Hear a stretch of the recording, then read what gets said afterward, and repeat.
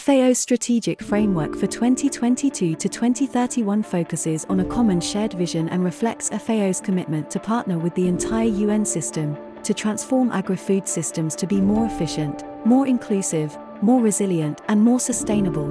This will lead to better production, better nutrition, a better environment, and a better life, leaving no one behind, and will take us closer to achieving the world's Sustainable Development Goals.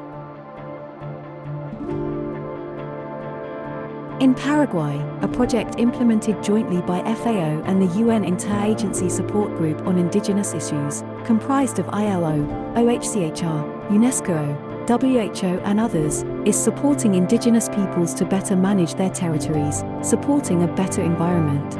This was to support capacity of indigenous youth, in particular on geographic information systems, GIS, so that they can better demarcate their territories and they can run forestry inventories.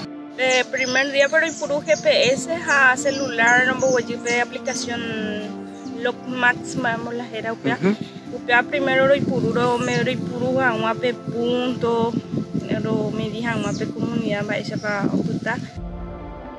Primera parte beneficia a la comunidad oreve, por ejemplo, oreve beneficia roicuamo que para la orembae o toca oreve.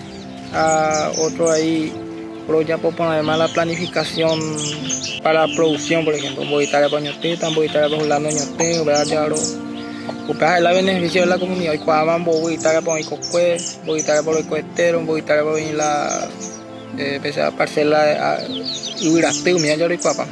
The UNDS reform provides an opportunity to cut across the whole development agenda in order to bring the best competencies, the unique competencies that each one of the players of the UN system brings to the game and make them work together. Let us work together to achieve the more efficient, inclusive, resilient, and sustainable agri-food system for better production, better nutrition, a better environment, and a better life for all, leaving no one behind. One FAO, one family, the United Nations family. Together, we are building a better world.